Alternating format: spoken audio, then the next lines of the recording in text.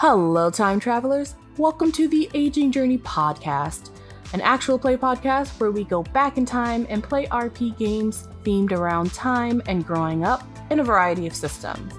I am your game master, Tanya, and this is The Red Bridge, a children's fantasy adventure using the Kids on Bikes system inspired by works such as The Phantom Tollbooth, Alice in Wonderland, Jumanji, and The Wizard of Oz. We are playing Kids on Bikes, a tabletop role-playing game that allows players to explore a mysterious and supernatural world set in a small town during the 1980s and 90s. Our players embody characteristics called tropes and roll dice based on their brains, brawn, fight, flight, charm, and grit. The higher the stat, the better their skill. Each player has a top stat where they roll a d20 and a bottom stat where they roll a d4. In this game, dice explode, where if you roll the maximum on a die, you get to roll again, infinitum. Our players for this campaign were made from scratch, and tropes are custom. There may be mature content depicted in our gameplay, but the players and I are using safety tools, and all content warnings will be in the description below. You can listen to the audio of the podcast on Spotify, iHeartRadio, Amazon Music, or the Aging Journey website, or watch it on YouTube.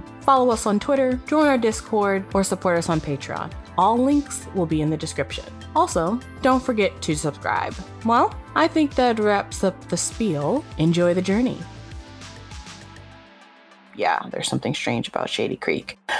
So this is going to help us with our goals, like our group goals. The goal for this arc is to solve the mystery, essentially. So, either to solve the mystery or to allow the mystery to like hang in the air.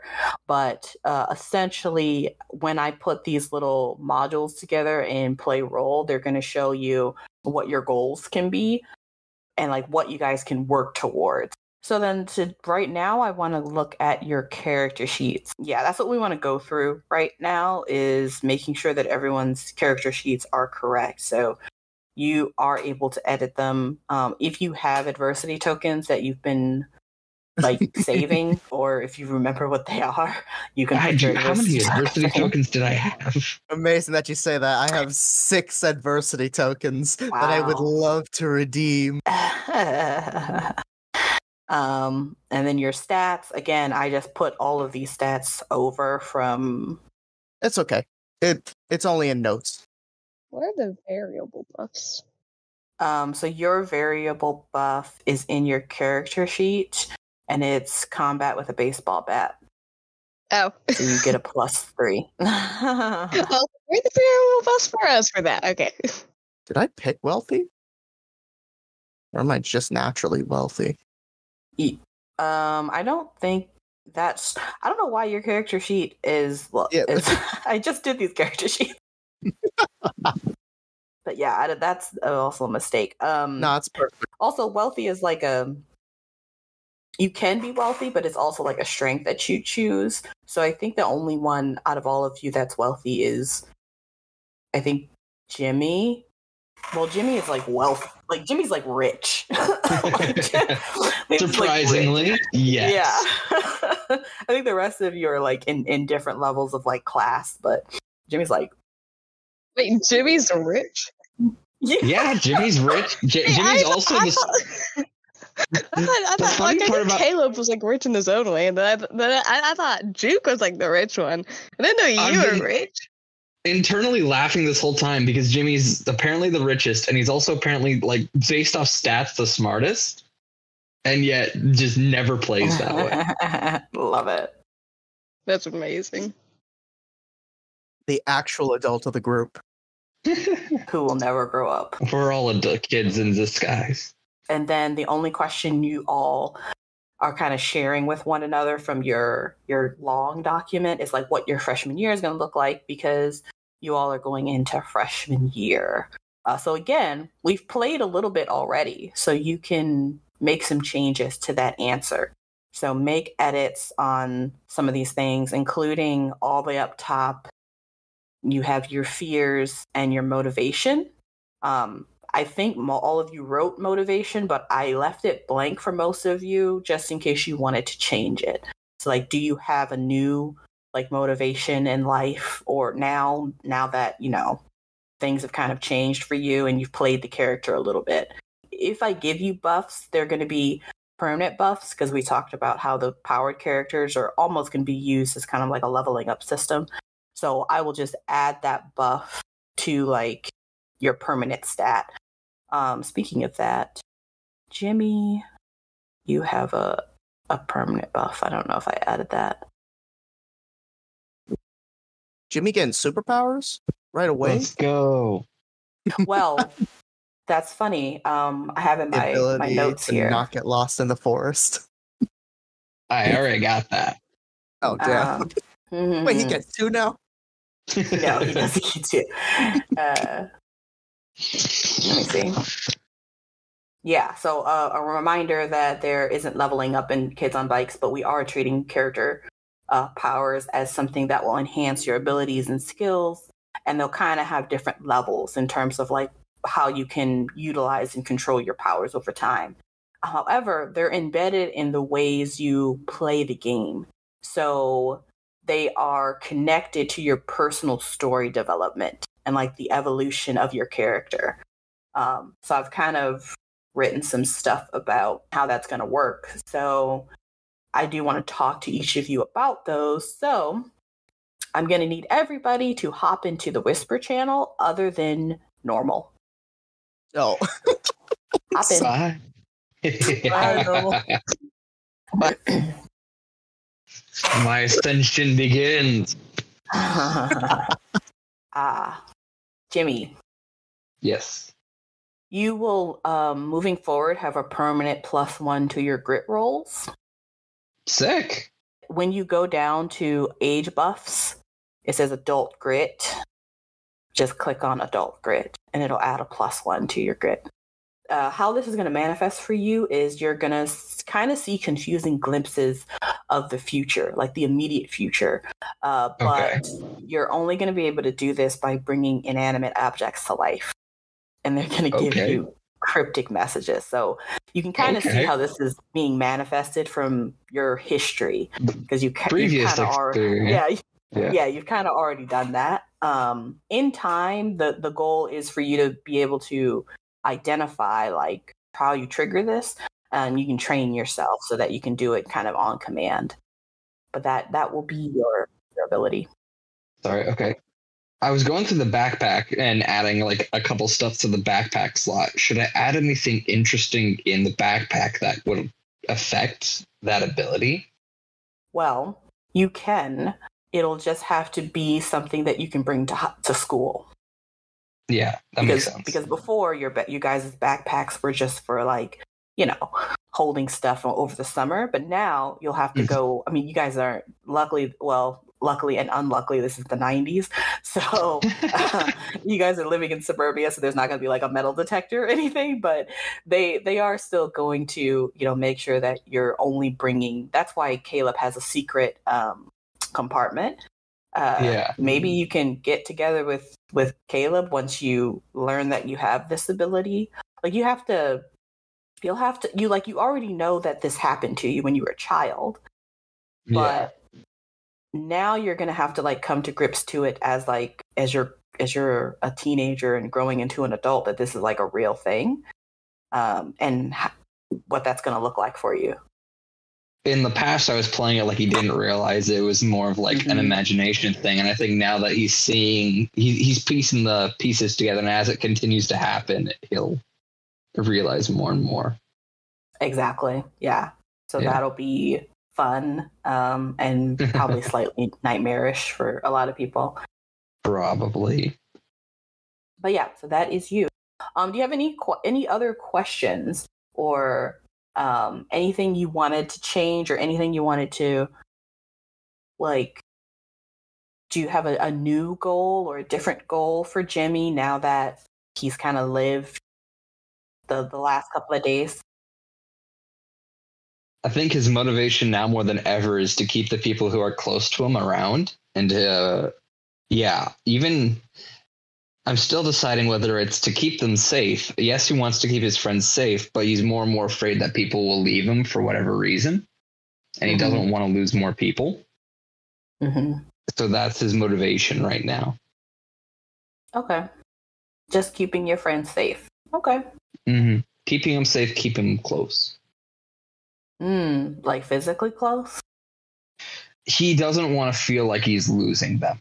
That's he's very afraid of losing people, and he doesn't want to feel like that they'll drift away or be taken away. Okay. Now, is that everybody? Everyone he cares about. Okay. So Willow, possibly Caleb, Juke already has left him, so he doesn't feel the same way about Juke. Okay. Okay. Good to know. Yeah. I don't know. Did we brief you in on how me and Em were playing the relationship between Jimmy and Juke? I believe you guys talked about that there would be some animosity due to some history, and I think it's in the chat. So I do remember it. I don't know if you guys have fleshed it out even more. Well, we know we have the reasoning behind why Jimmy and Juke aren't happy with you, or at least Jimmy is very much not happy with Juke. And the full on the way I've been playing, I think the way he's playing it is because he started hanging out with people. He basically started ditching Willow and Jimmy very shortly after Jimmy's mom died. And so Jimmy took that very personally. Gotcha. Okay. And so that's how I've been trying to play the relationship with M. Is Jimmy's very much sees him as someone who decided to leave and basically feels very betrayed and is not happy with Juke. Okay. And so the more things that, like, especially going into this, the ways that Juke shows that he doesn't care is going to rub on Jimmy the wrong way, because Jimmy's just going to see that more and more as like, bro, why don't you care? This is important. Gotcha. Yeah. Is there a goal for you guys to reconcile? That's the hope. I do hope there will be reconciliation, but I want to try and make it difficult, because Jimmy is a character who feels things very deeply and very heavily. And Juke is very much more laid back. So I want to see reconciliation between the two. Okay. Sounds good. Which won't be easy. Yeah. All right. I don't intend to make it easy on them. Sounds like a friendship. Yeah, Sounds exactly. like a complicated friendship. All right. Hey, all good friendships start out of adversity. Exactly.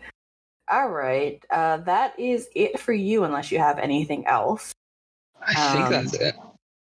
Okay. If you want to hop into the Whisper channel and ask Drake to come in. All right. Hello, hello. Hello, hello. How are you doing?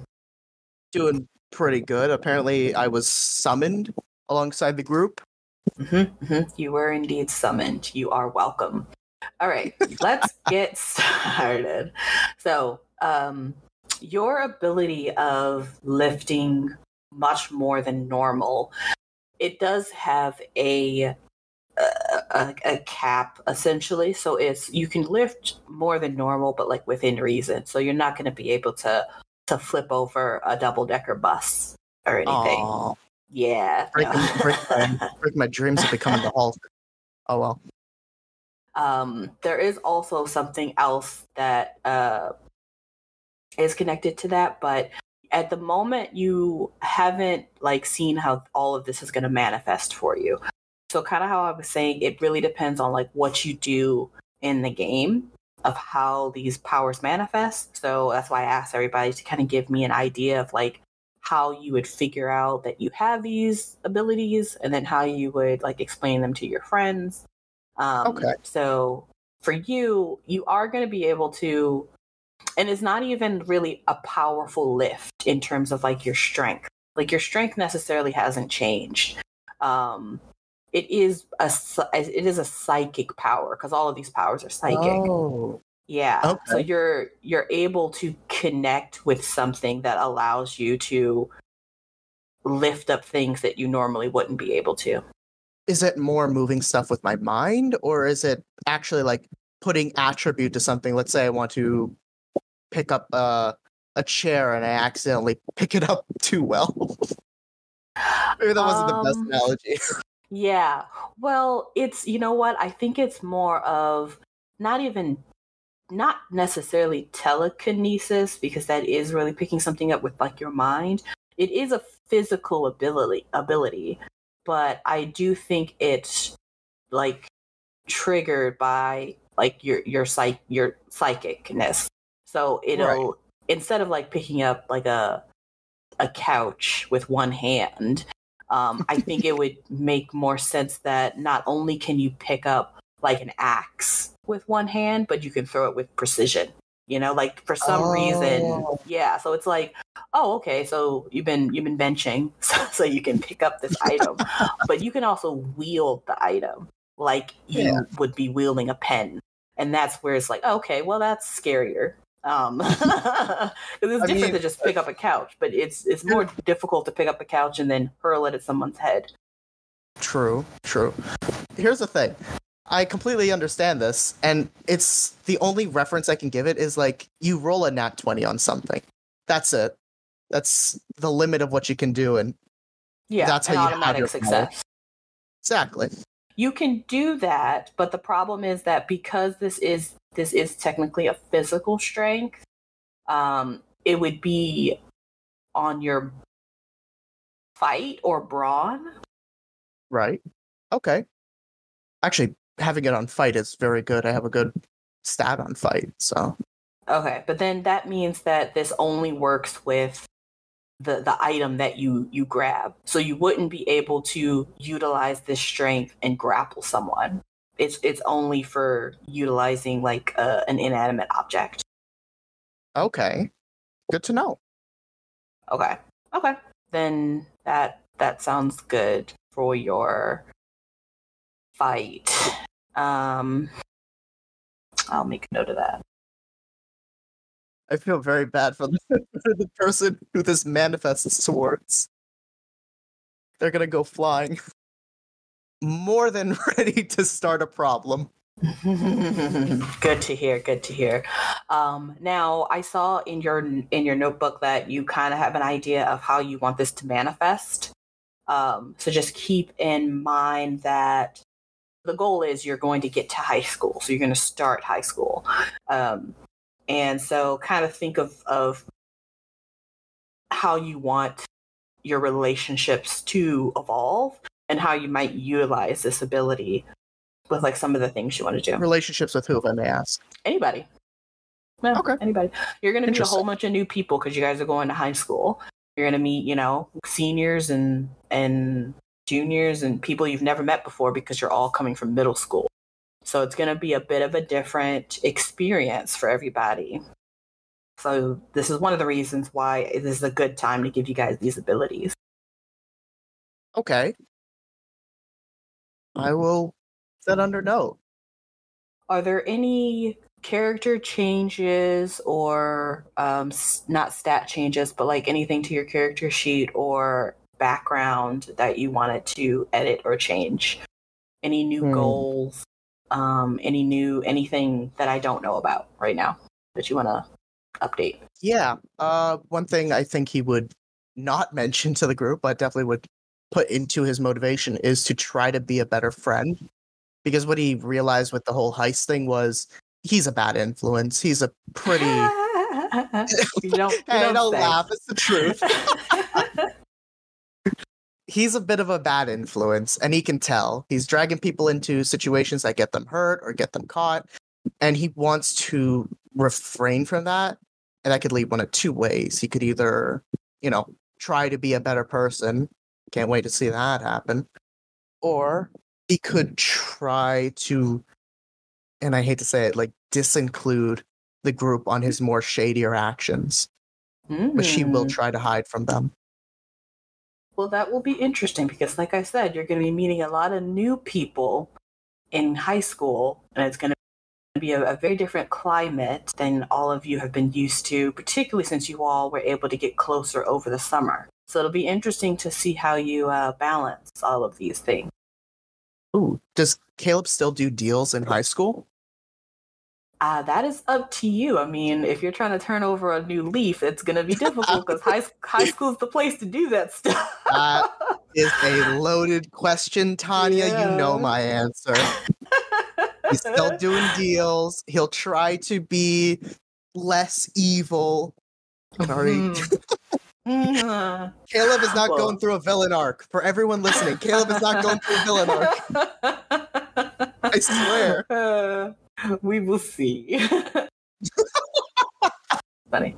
All right. I think that is about everything. Okay. All right. Sounds good. Go ahead and hop back into Whisper and let me get M, please. Absolutely. Hello. Hello there. How are you doing? All right. Well, for your special ability, you have the ability to burst energy from your hands, specifically when it is tied to an emotion. And at the moment, kind of how I was explaining to everyone, these abilities are tied to the way you play the game. And so you almost triggered it when you were protecting Helen. And really made the decision to, take the weapon, even though you were afraid. And so you really had to step into that courageousness, which was probably horribly nerve-wracking and anxiety-ridden. Yeah. But I wanted to know what emotion, because I saw your notes in terms of like how you're thinking this might manifest for you. What emotion would be like most triggering in this at the very beginning before you even know that you even have this ability? So one of the, I guess like the main kind of motivator, I guess negative motivator for Juke is like a feeling that anyone who cares about him is going to abandon him eventually. Which is why he like doesn't really want to be close to anybody. I don't know. I'm not sure how to translate that into like an emotion. But I mean, I guess that's fear basically, but specifically like fear of being alone. Mm-hmm. Okay. So then what would the trigger be for this burst of energy from your hand?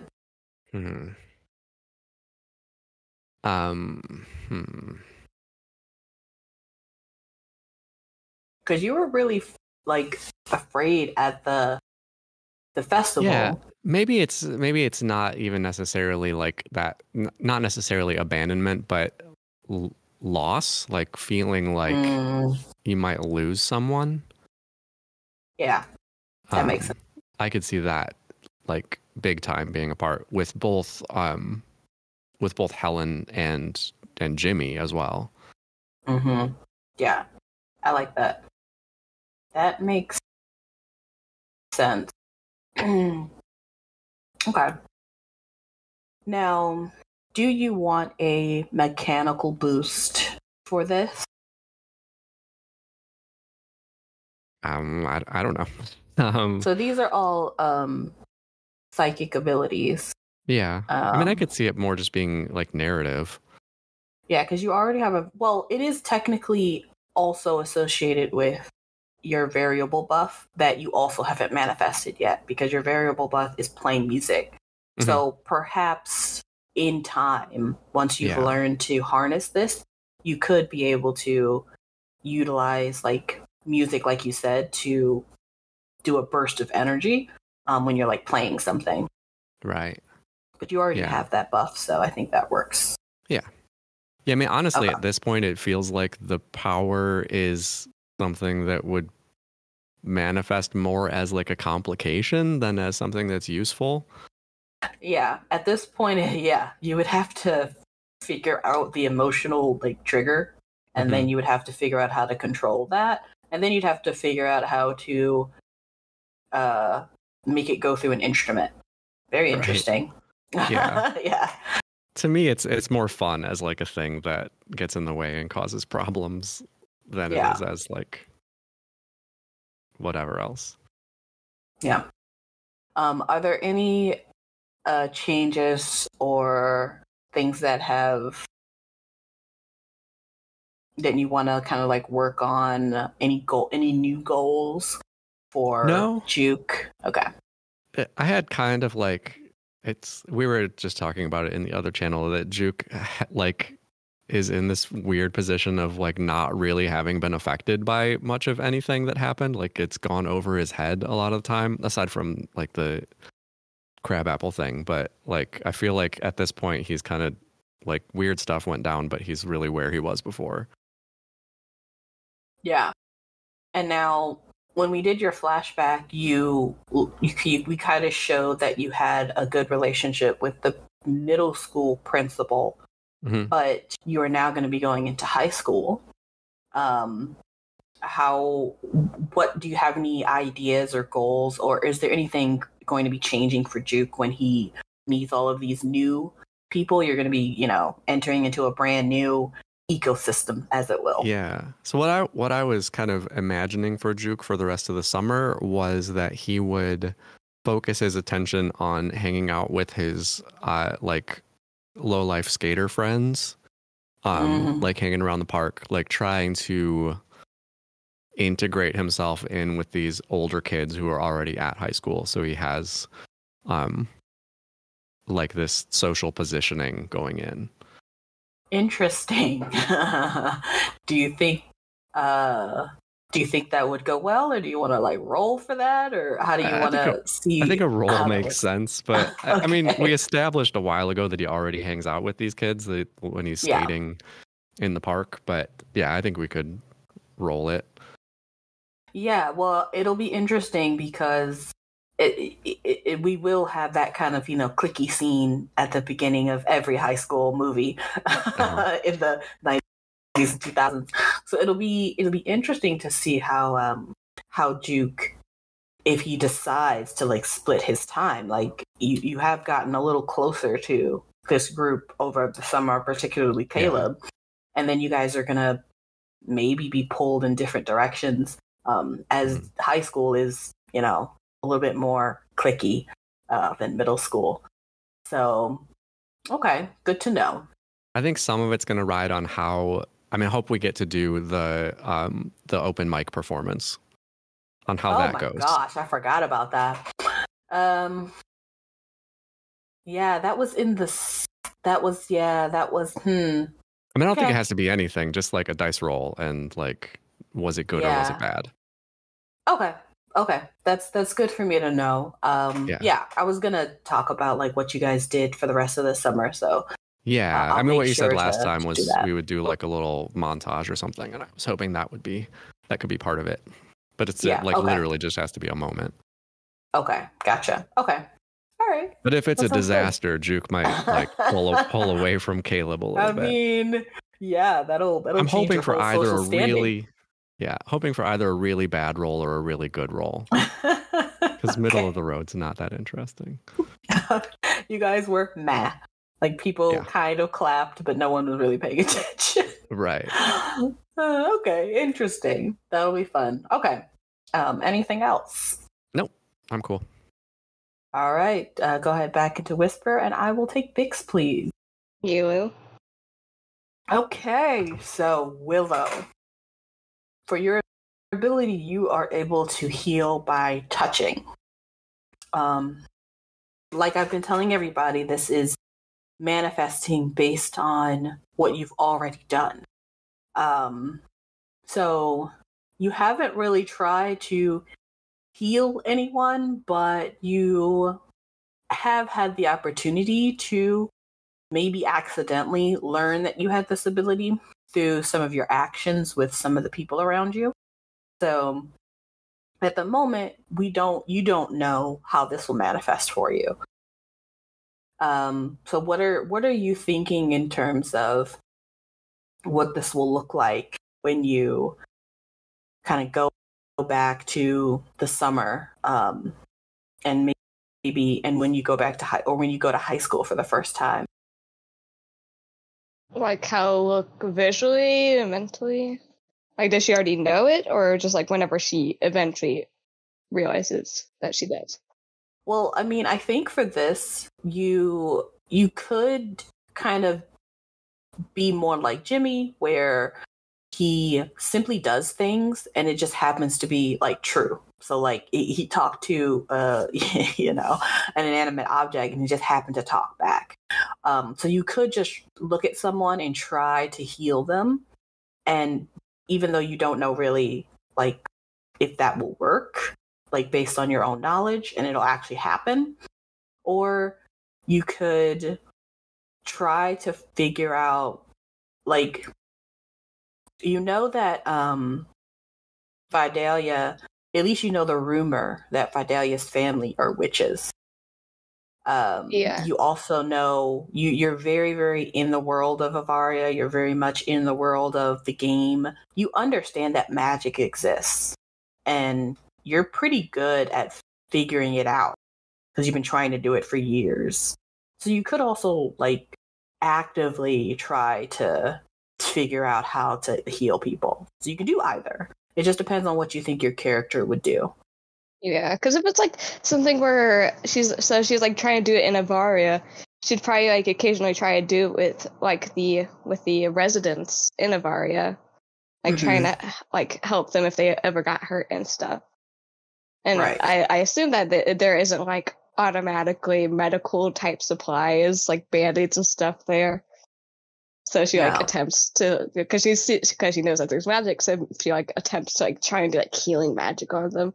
But if that doesn't work, she just uses like whoever's around her or give Varia to help create it. Yeah, so that would be when you're in Avaria, but how would you manifest this in the real world? In the real world, if it's like where she's like still trying to do magic, it would most likely be with like Jimmy in the woods and they're like playing a game and stuff with like a bunch of dolls or something that they bring. And so they're like maybe like one of the toys got broke, like Jimmy Soldier's like leg fell off, so she's like, here, I'll magically heal his leg or something. Oh. And they're just playing around. Oh, okay. Interesting. Well, that makes, honestly, so these are all psychic abilities. They're all a part of that type of like, because all of the abilities for kids and bikes are psychic abilities. So that actually makes sense that you could heal, and I'm using like quotations, like heal or like fix things, but not necessarily with tools, you know, because you're not allowed to use tools.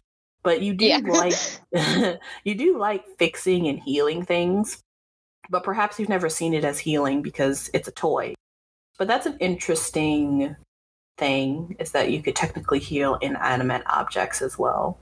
And perhaps that's how it's kind of been starting for you in the real world, so you wouldn't really recognize that that's what you're doing. I think that makes sense. Yeah. Okay. Are there any updates or changes to like your backstory or the relationships that you have with any of the characters, or anything, or any new goals that Willow is going to have as she goes into high school? Not much. I mean, I kind of edited the goal a little bit, but it's basically the same. Because like I made the goal before we really knew everything, and so it's just maybe we're like trying to regain those bonds with like other people, and try to keep those strong as well. Now, as you go into high school, things are going to be quite different. You guys luckily got a little closer in the summer, and we're actually going to kind of do like a montage of what happens for the rest of the summer. And it's kind of assuming that you guys continue to get close. But when you start going back to high school, obviously it's going to be a little bit more cliquey. You're going to have, different classes on some days. So it's going to be a little bit more difficult to keep that like connection. Yeah, it's just where she's going to be trying to do it a lot. Like she's going to like try harder to do that, try and like keep everyone together, trying to get more like outings with everyone because of her Aunt Hildy dying, kind of just a reminder of that one lesson she learned before. Mm-hmm. Okay. So kind of just like hide in that sense of not wanting to lose anyone else. Yeah. Now, you've had a secret goal this whole time to gather all of the pieces of the game, right? Yeah. How have you done? Okay, if I remember correctly, because I got the train, I know that. Yes, you have the train, You have the coins. I got the tokens now too. Yes, you have the red bridge. So you're missing the board, which is kind of important. Oh, right. The board. And the rest of the bridges, or did you find no, you didn't find the rest of the bridges. So yeah, the other colored bridges. But I think other than those two, and there was a D4 dice in the warehouse, but I think either no one picked it up or Caleb picked it up and gave it to Grouper. I can't remember. But that's a regular D4 dice. You can get that anywhere. You can get that from a game store. So that's not really important. Yeah. So it's just those two things, the board and the bridges. But as soon as you have those two things, you have all the pieces of the game and you are technically able to start the game again. Now, I think we talked a little bit about originally why you were wanting to get all the pieces of the game and play the game again, because I think you said it was a way for you guys to reconnect, right? Yeah. It's like, that's like, there's really like a couple reasons, but that's one of the main ones, is a way for everyone to reconnect, because that's kind of like how they all first met. Mm-hmm. Right. Okay. So it's just like bringing back those memories may help everyone be able to reconnect and see what they saw in each other whenever everyone first met. Exactly. All right. Anything else? Other than that, the other reason that she's also trying to find the game is because it is quite literally an escape from reality. Mm-hmm. Because, it's like she has the Clem Woods, but not all the time is it like a place where she can truly escape from the problems and things that she faces in reality. While in Avaria, she can make what she needs. She can talk to creatures that she likes and have become friends with as a way to just escape and forget everything in the real world. Yeah. Okay. Excellent. If there's nothing else, I am going to have everybody come back. Have them come back into the recording channel. Hello, hello. Hello, everybody. Hello. All right. So we had some wonderful conversations, discussed some ideas of how we're all going to go forward as your characters. And so now I want to give kind of a review of what everyone knows at this point. Like, this is focused on the person, but you all also do know this. Willow, you found something hidden between the seats of the Eldera when you guys went to the warehouse. You've also have pieces of the game, the Red Bridge, hidden somewhere in your home. You ate a green apple at the orchard. You also kind of chucked a couple of apples into the pit at the orchard when you guys did your heist. You also had an interesting dream where it turned out not to really be a dream, where you went to Clementine Park and you met Mr. Juan, who's a custodian. At the park, you also saw and were able to pet an unnamed black bunny. And then recently, you also saw your Aunt Hildy get a pretty serious injury at the festival. Mm-hmm. Injury. Pretty serious injury. I don't like that you're not taking this seriously. Also, didn't I name the rabbit? Did you? I thought I named the rabbit like Midnight or something. I believe you did name the rabbit. That doesn't mean that's the rabbit's name, but you did name the rabbit. Well, that's the rabbit's name though, because I named it. The rabbit's name was Twix. Yeah. So that was Willow. Jimmy, you found a necklace that is actually a talisman in the warehouse. You have a memory of a shadow speaking to Mrs. Ballo, who's a night guard at the orchard, who used to be a night guard at the orchard. You don't know if she still is. You also have a memory of a strange green apple that looked very similar to the green apples you saw at the festival. You did go searching for the black bunny after Willow told you about it, but you never found it. You tried to find your family at the festival, but you never saw them after you guys kind of went your separate ways. You'd have connected that the green apples have something to do with the ability to talk to your action figures when you were a child. And you've also learned that Willow's dream, and when she went to the park, was probably like real, so it wasn't an actual dream. Caleb, you were given an obsidian puzzle box by Mr. Willock. This is a couple years ago. Then you found a similar puzzle box in the warehouse and you gave it to Juke. And then you recently figured out how to open the puzzle box. Right. Well, open quotations, as it's now not a box, but simply a disc. Yeah, technically opened. Juke, Helen didn't really experience a lot of the horrors. You were able to keep her eyes away from a lot of the crazy stuff that was happening at the festival, and you hid her away pretty quickly. So for her recollection, she mostly remembers eating snacks in the basement of the library. And like going home super late. And probably all the fun stuff that we did when we were wandering. Exactly. Yeah. She was like, I had a great day. I don't know what you guys are talking about. You also have an antique but beautifully ornate Colt pistol, of which you remember that you didn't have to shoot. You just had to point in the direction of a threat. And for some reason they stayed away. And then you all know that there is a secret a basement, or like a secret room in the basement of the library. You also know that Vidalia Shady is some kind of like protector. She seems to know a lot about Shady Creek and what's happening here. Mr. Willock is some kind of maybe mystic, wizard, something. You're not sure, but he's also strange. 100% believes that. Yeah, 100%. definitely wizard. The orchard is producing dangerous crab apples. That's kind of what you guys kind of glean. You also know that there's a cult known as the Apple Nuns, and they are from the Madonna sect, who used to run the orchard back in the 1920s. Willow and Jimmy's treehouse in Clem Woods was demolished. No, my stuff. And all of your stuff was thrown away.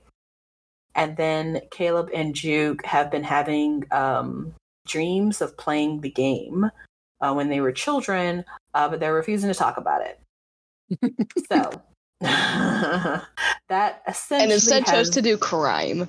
Absolutely. As you do. As you do.